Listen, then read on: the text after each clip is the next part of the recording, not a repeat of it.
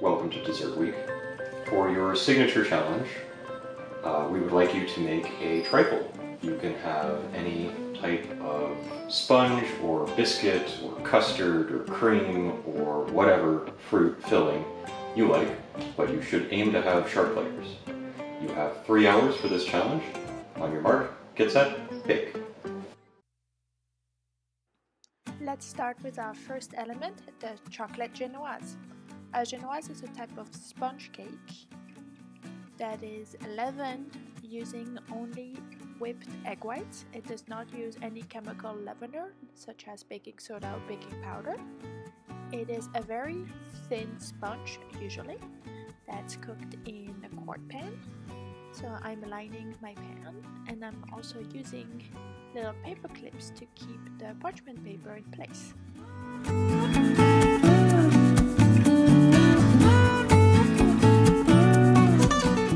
Genoise sponge is done over a double boiler where we will whip our eggs and create as much air as possible.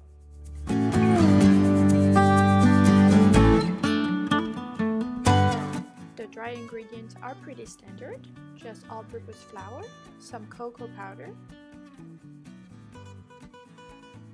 and it's very important to have them sifted so they can incorporate into the whipped eggs more easily. Just a couple of eggs,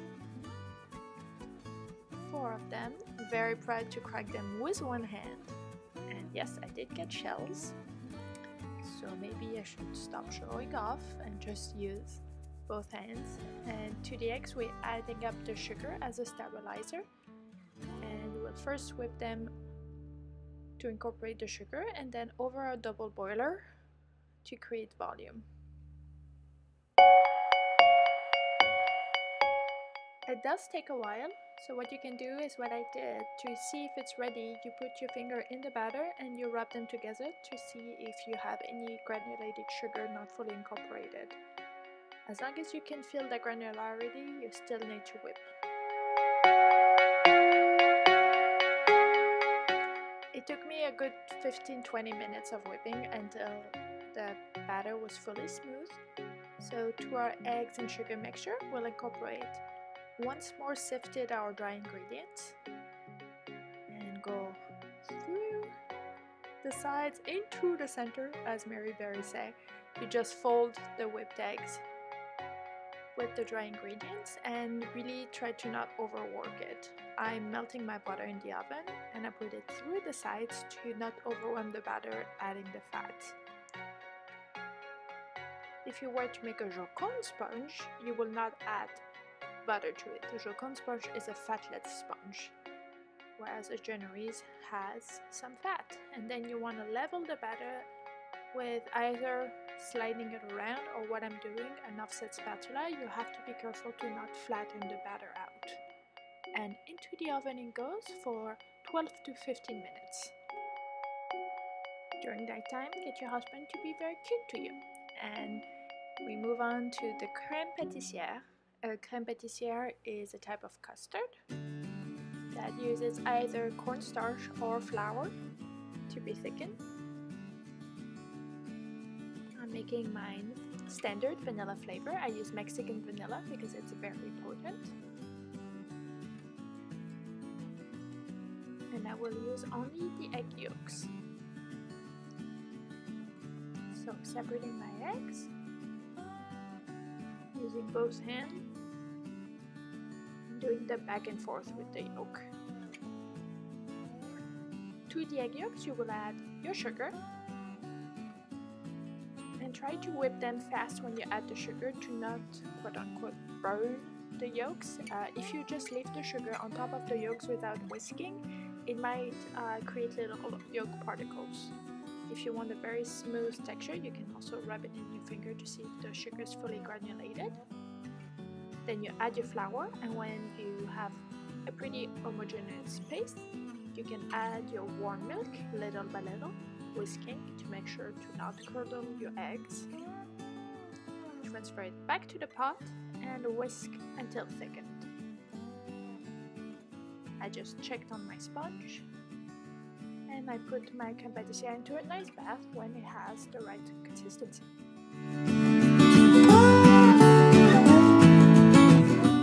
Let's check on that sponge, and it is done. If it bounces back, we can move on to the chocolate mousse. There's a lot of elements to that recipe.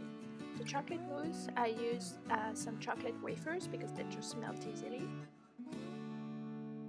Put them in the microwave to melt, and to the chocolate we'll add directly our eggs. Only the egg yolks, because the egg whites we will use to whip and create air for our mousse.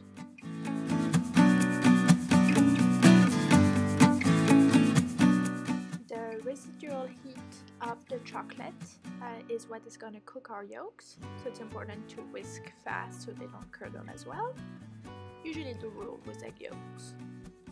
And yes, I have a stain on my sweater, and that stain is going to stay on until the end. I didn't realize I had a stain. This is gelatin, and is to stabilize our mousse. You just bloom the gelatin in a little bit of cold water at first. Let it sit for a while I'm whipping my egg whites.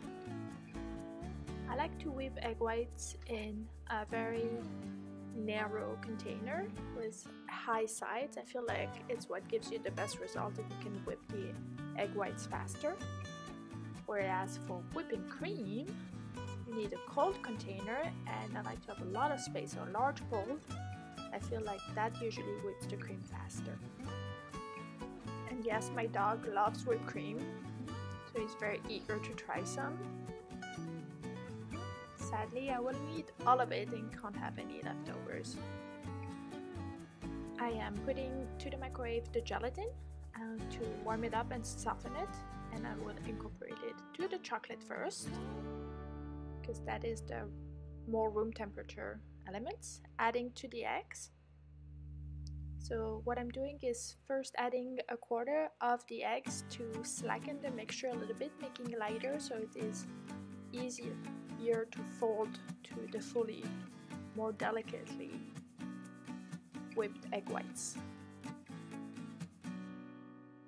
And by then the mixture should be more room temperature, so it won't split if I'm adding to cold whipped cream. Do take your time. If you're adding the hot chocolate to the cold whipped cream, your mixture will split, have a weird liquid form. And once everything is fully incorporated, you got stabilized chocolate mousse. Have a taste, and it is really good. Pretty easy recipe. Next on, the banana rum compote. It's a pretty easy recipe as well. For this you need to make a dry caramel, so just adding a quarter cup of sugar into a pan and leaving it alone for a bit. Take very ripe bananas that you smash with a fork. The riper they are, the better they are, to which we're gonna add some rum.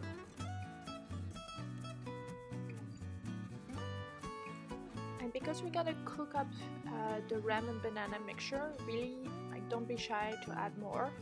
We'll cook the alcohol off. So while I'm trying it raw, it's very strong,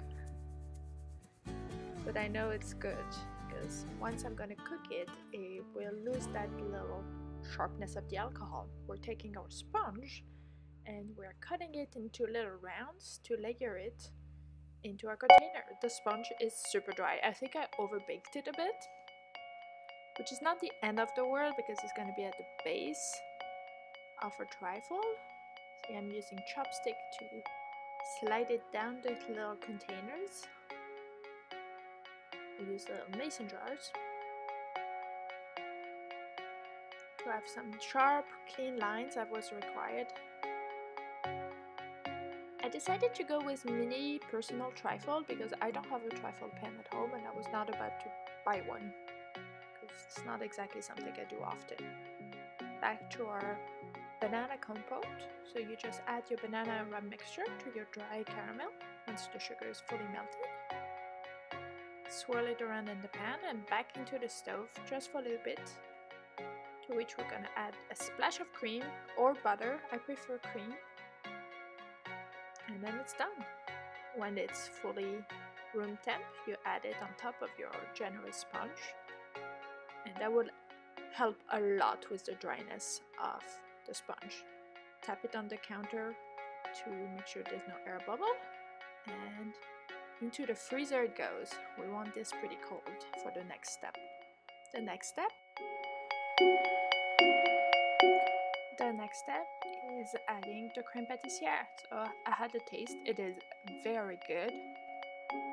It always tastes a little wrong when it's hot, but cold it's very delicious.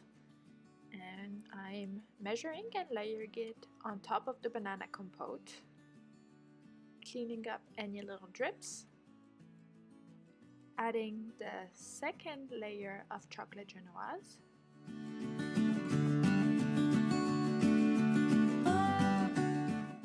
and that was a little messy. I don't think, if I was to do it again, I don't think I'll have 2 layers of Genoise. And one of our last elements is the coconut jelly. The coconut jelly is pretty easy to make. I used agar because it's a little more forgiving than gelatin, and just a can of coconut milk and some sugar. Put it on the stove, bring it to a boil. Agar gets activated at boiling temperature, and it's very forgiving again. You can freeze agar without losing the jellifying properties, which you cannot do with animal gelatin. And I poured it over the Genoise sponge. Same, tapped it on the counter to remove any bubble, and to the fridge it goes. After about 20 minutes in the fridge, it is cold and we can add our chocolate mousse. Originally, I wanted to have one big dollop of chocolate mousse on top of each, but it turns out that my mason jars were a little more full than what I was expected, so I made little tiny rosettes on top instead of a big dollop. Topping everything with some coconut flakes, and we're ready. Bakers, you have 2 seconds left, 1 second left, you are done.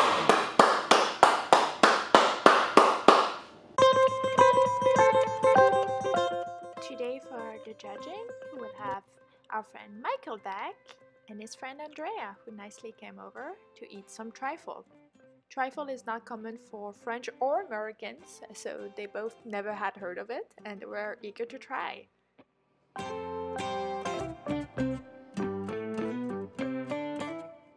After the first bites, the main feedback I got from both of them is that it was a very, very rich dessert.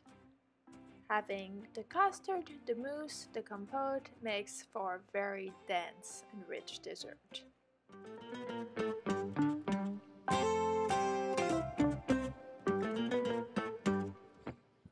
Both preferred the banana compote with the rum flavor over anything else in the trifle.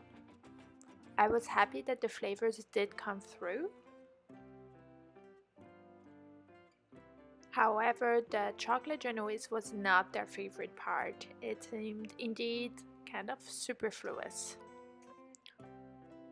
And observing the little jars, they both agreed that the sharp lines that were required for the judging were not there. There was some layering, but they were not sharp for sure, so I got some points docked for it. The flavors were well married, however neither of them could taste the coconut jelly, and they were pretty happy about this, especially Michael said he's not a big fan of coconut flavor in general, so he was not missing it. But if you're saying it's gonna have coconut, it should taste like coconut, and I have to agree with that. Overall, it was a tasty dessert. It was just hard to finish the whole jar.